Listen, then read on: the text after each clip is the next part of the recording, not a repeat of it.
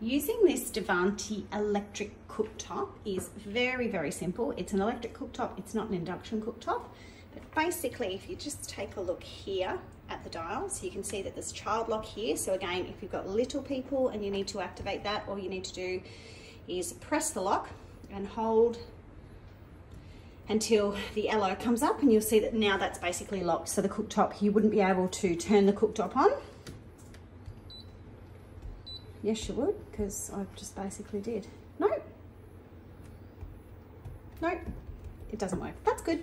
Okay, so to turn the cooktop on, you'll see the yellow determines that it's locked. So if you press and hold your finger over the lock key, it needs to be about 5 seconds to activate. It was only a couple of seconds, sorry, 5 seconds to deactivate. It was only a couple of seconds to activate.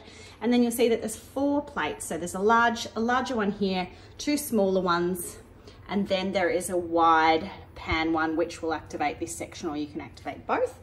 So these round circles here determine which one you're trying to turn on. So if you just press that one, it's going to do the back left. And then basically all you're doing is you're hitting the plus button. Sorry, press that again. Hitting the plus button, 5, 6, 7, 8, 9 is as high as it goes. So that will now heat up the back left plate to 9. If you also wanted to turn on the back right one, you would hit the back right circle and hit plus.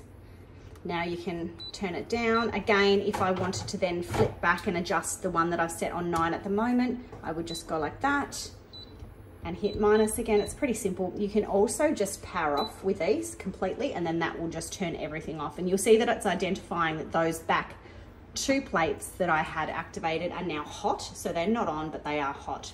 So pretty simple use on this one.